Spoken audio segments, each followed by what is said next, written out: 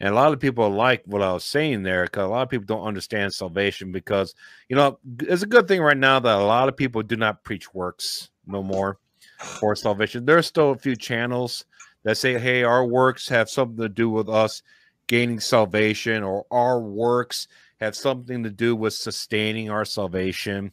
Okay. That'd be like me telling my sons, like, well, look, son, you're my son, you got my DNA, but if you're a bad boy tomorrow, you're going to lose my DNA. Okay, you're going to lose that DNA. Then if you're a good boy, I'll give you my DNA right back. Okay? That's how retarded that sounds. It's stupid. I think that's what Satan does when he confuses everybody about salvation. He tries to convince everybody that our salvation is contingent on our good works and staying away from sin, when it's actually contingent on our belief. It's a good thing right now that a lot of people do not preach works no more for salvation. There's still a few channels, but thanks to the work we're doing here in Uptime, we're taking down these false teachers.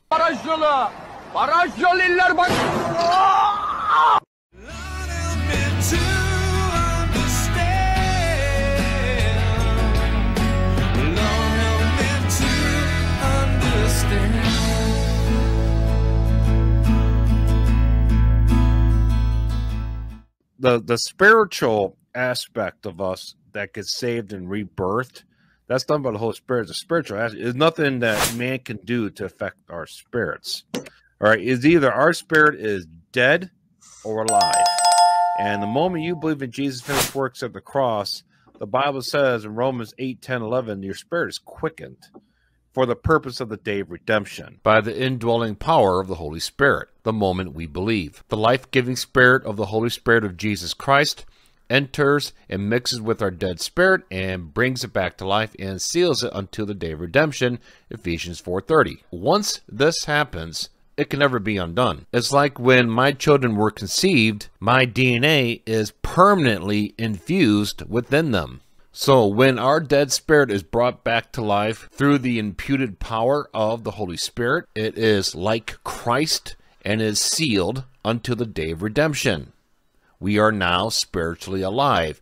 We used to be spiritually dead, as Paul indicates in chapter 2, and you hath he quickened who were dead in trespasses and sins. So you were spiritually dead. Once you heard the gospel, you believed in it, the Holy Spirit came and dwelled with your dead spirit and brought your dead spirit back to life. Now we are spiritually alive. And then sealed it so nothing will ever harm it ever again. And this is what the Bible says about when we become spiritually alive in Ephesians chapter 1 verse 14, which is the earnest of our inheritance until the redemption of the purchased possession unto the praise of his glory. What does that mean? The earnest of our inheritance. It means the promise that we will receive the rest of our inheritance, which will be a glorified body at the rapture resurrection. The first part of our inheritance when we believe is a Holy Spirit indwelled glorified spirit. Our spirit is reborn. This acts as, first of all, a gift, but it also serves as proof that he will later deal with our body at the rapture resurrection. A promise of future performance. Earnest, like earnest put down on a home. When you put earnest money down on a home, that is you promising the seller of future performance by buying the entire house at a later date. So when God regenerates our spirits, he's telling us, I am putting the earnest money down with your spirit, and at a later date, I will purchase the entire body, the entire home at the rapture resurrection. It's because God has to complete us because he knows that we are 3 in 1. We're not just spirit, we're also body and soul as well.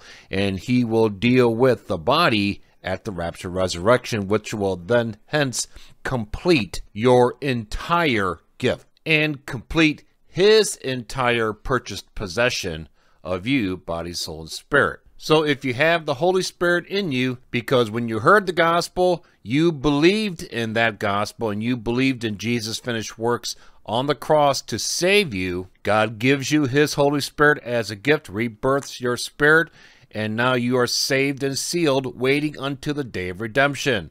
The Holy Spirit dwelling within you. So your spirit gets sealed, saved, rebirth, done. Okay?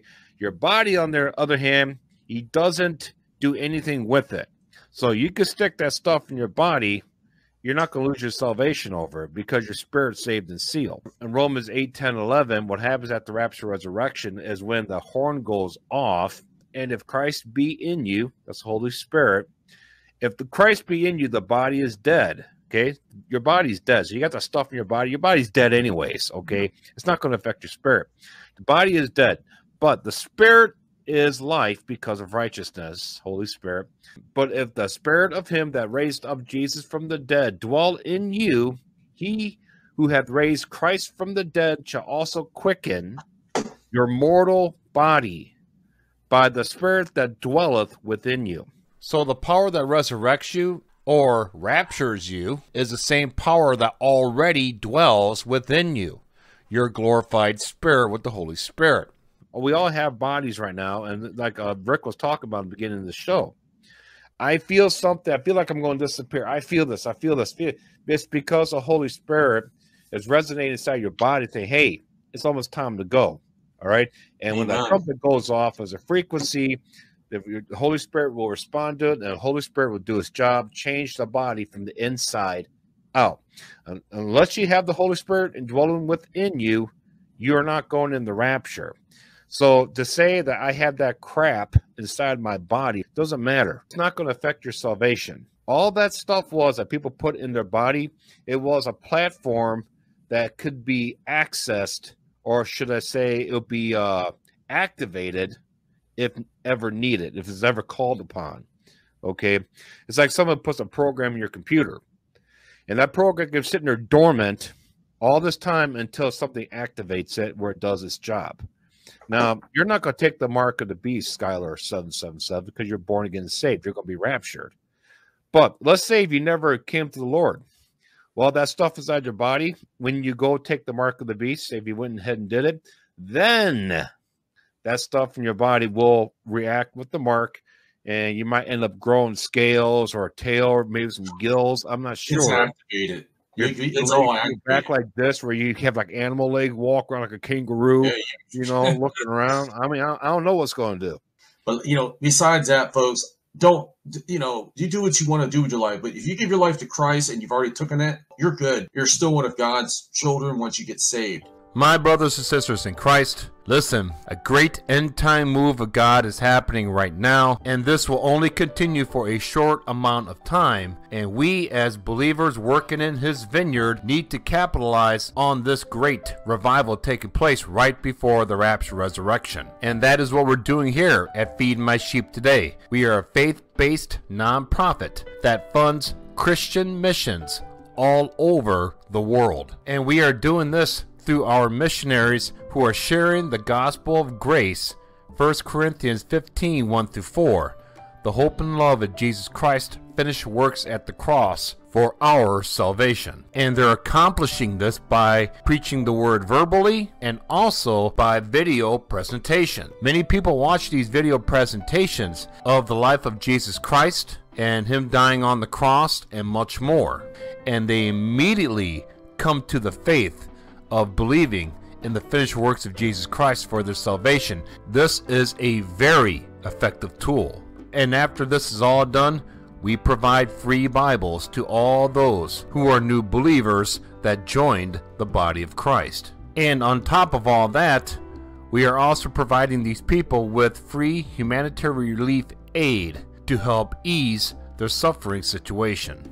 And you will receive the same reward as our missionaries, because now you are partnered with them through Feed My Sheep Today when you financially support this cause. Because in 1 Corinthians 3:8 it says, "Now he that planteth and he that watereth are one, and every man shall receive his own reward according to his own labor." Who is the planter? You are, when you invest into Feed My Sheep Today, when you plant your seed into this work. Who's a waterer? The missionaries and everybody that works underneath them, because they use this money and liquidate it and turn it into something that's usable for the kingdom of God, like Bibles and humanitarian relief aid. Nothing sits in a bank and collects interest here, everybody. It is turned into something that's usable for the kingdom. So please help to keep your Feed My Sheep Today going strong. Here's how. In the description box below, there's a link to our website. It's feedmysheeptoday.org.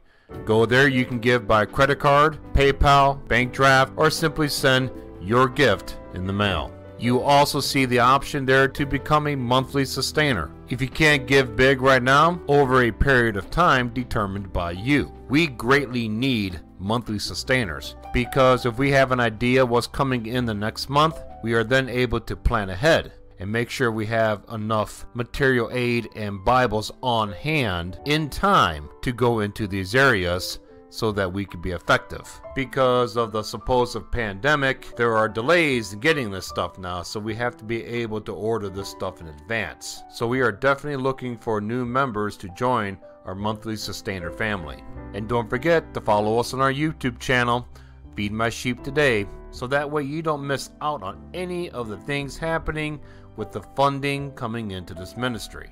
So thank you all so much for your support. May God bless you all. I want to go back to what what this whole show was more topic about the dreams. I know this is your department, Bob, since you're here on the show. This part here, I just realized this the other day, actually a little bit earlier than that, but over a period of time, I'd say 5 years, maybe 3 years, I think about 3 years, I've been having these dreams of me flying above people, but they weren't flying. They were on the ground like normal people. I was able to come down, speak with them, and my voice sounded like it had a real authority sound to it, like it was really echoey, like loud, and it had a deep, like angelic, I can't say it, angel-like sound to it. Like, hey, the angels are coming, just a real nice voice. Mm-hmm. And I looked young. I felt strong. And I don't know what I had on my body. I had some nice clothes. I think they were linen or something. I've had dreams like that. And I've had dreams of being around people that I could fly, but they couldn't. The other day I learned, well, I knew this, but I kind of learned more about it. And then it just hit me. I said, look, that's what I've been dreaming about. During the millennial reign of Christ, the people that come through the millennium that get saved and they go straight into the millennium, they're not going to have their glorified bodies. They're going to get a sort of an upgrade on their age. They'll, like 100 years will be like an infant considered that time. They'll only live to a longer period of time. They'll still be capable of sin, but at a minimum. Because Jesus will be ruling with a rod of iron. He'll dealt with it quickly. Now, I don't want to know what the rod of iron exactly, it'll be a system, a justice system that is very well intact. I know that. And it'll be very swift. Him, the one that's on this earth that comes from the tribulation, they will be basically gone in with the robes or whatever they get, and they will be able to marry and produce, in other words, be able to, because people are going to populate the earth during that time of the 1,000 years, okay? You, me, Bob, and Dustin, Chris, everybody that comes back at the beginning or the end of the 7 years, we come back onto this earth, we will have the glorified body that'll have powers. We'll be able to fly. We'll be able to do all that stuff. Our voices will probably sound different. We'll be able to speak the language or whatever. That is what I've been dreaming about all that time. I couldn't figure it out until this past month. That's what that was I've been seeing. So I've been having dreams about me being in the millennial. We're going to be giving some sort of jobs. Depending on your rank of your rewards, you will be responsible for certain things during that time. And I did see something like that too, a glimpse of that. I was doing something, but I was over a lot of people all the time in a small concentrated area in my dream. And to me, Bob, that sounds like the millennia, that's the whole 1,000 years. I think that's what I keep dreaming about. Mm-hmm. Yeah, more like it probably is. It probably is a millennium reign. Millennial reign that you're talking about right there. And another dream, me shooting up into the sky with super speed. It felt like a force was pushing behind my feet. Literally a powerful force. That could represent me being able to fly at great speeds. They had to get to somewhere. Or it could also represent the rapture. That too. because we're snatched with great force. That force is pushing your body, is propelling it. A super force. It feels like a giant magnet under your feet. It's you know, that's got to be. What else would it be? It's just a happy dream I had. There's got to be significant reason for those dreams, folks. Like I said, the war dreams people are having, the Lord, it's resonating through their body and mind and soul and spirit that they are now being given the download to their brain at night when they're sleeping, Bob. They're sleeping. The download is taking place. They're getting, it's like the Matrix. They get plugged in the back of that thing. They're getting that download while their eyes are shut. God can just go like this and give you that dream. And it's like a download. When it downloads, it's playing at the same time, folks. And you wake up, you record your dream on paper or on your tablet, and then you tell people on YouTube.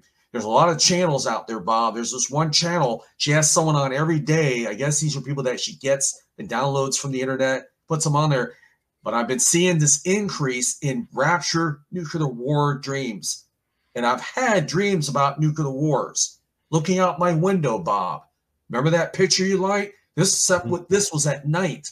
And I looked through the blinds, and in the distance, I saw this mushroom cloud. I was in shock at all. I've had other dreams where I was running from a nuclear cloud.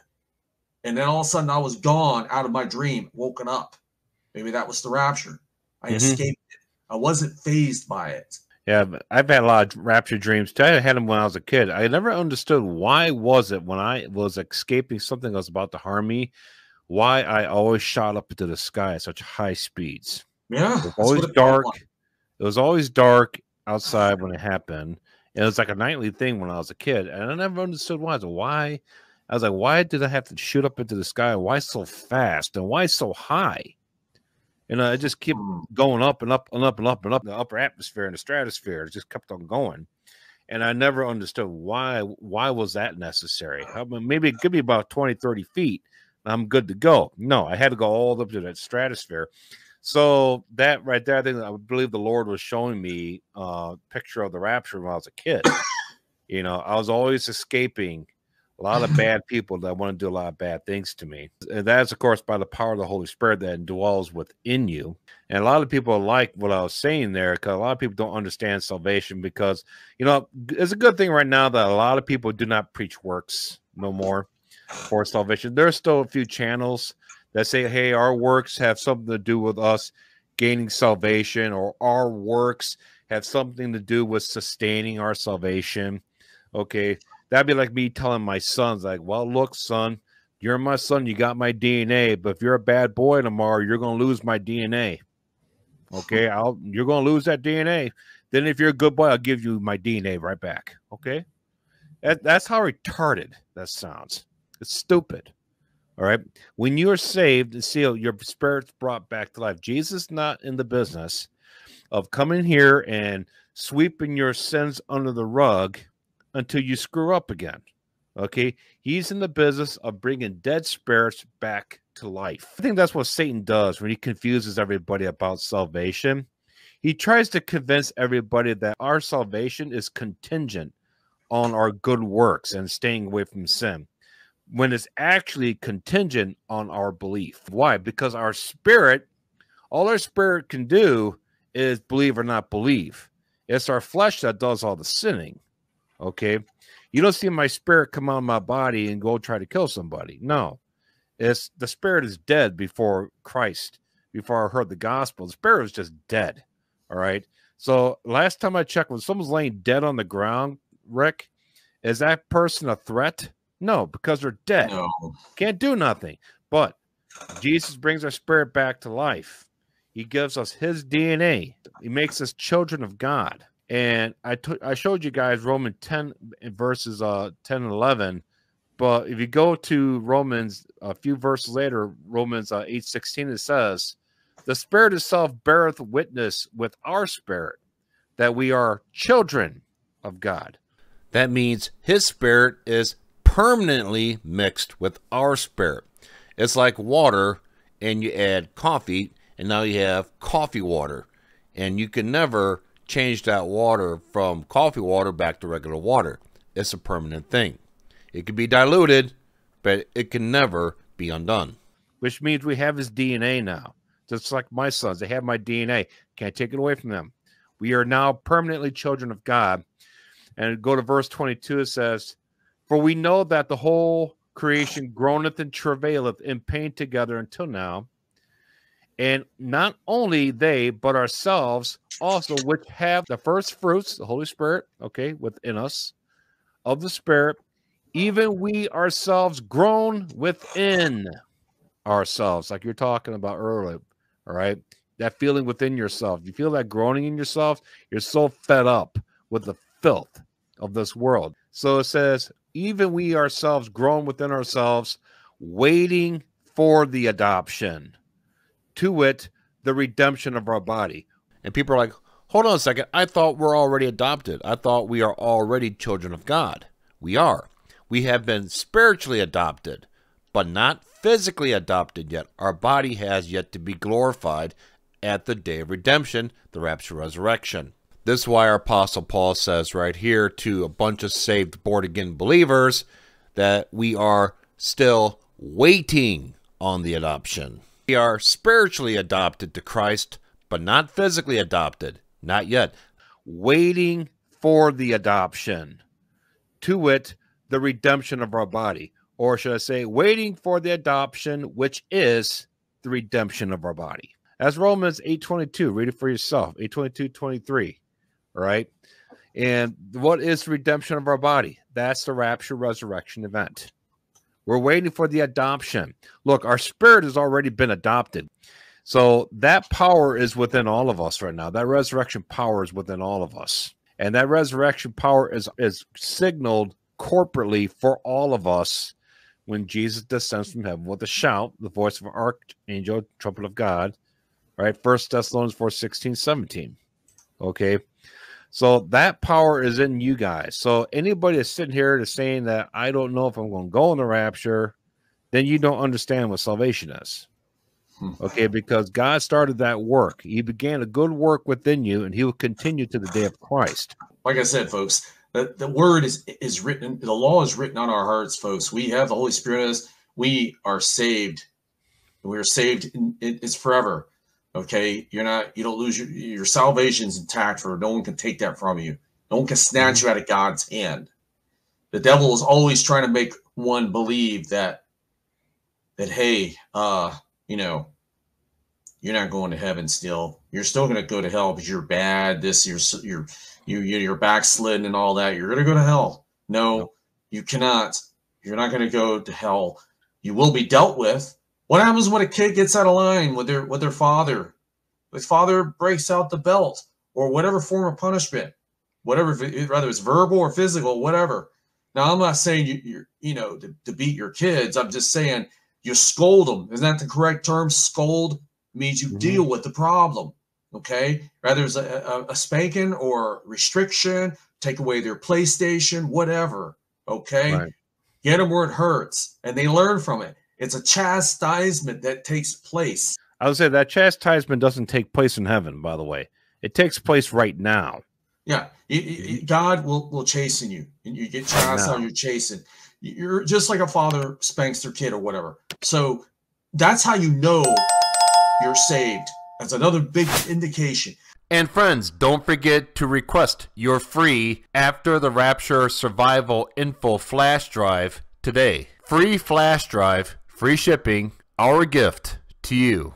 On this flash drive, there are 7 gigabytes of information that will be very helpful to all your friends and family who will be left behind, starting with the King James Bible, Children's Bible, plus 80 Bibles in other languages that are the most common after English. On this flash drive are also ebooks, letters, sermons, videos, news articles, articles written by believers explaining why mass amounts of people have disappeared and what's next, and much, much more. There's even a section called ABC Salvation, which is a quick introduction that people can read where they can quickly learn about who Jesus Christ really is, and a condensed version of the good news of the gospel that was achieved by his finished works at the cross, and how they can be saved through him and him alone. These letters are also provided in 80 different languages, most popular after English. All this and much more is available on this flash drive that we could send to you for free.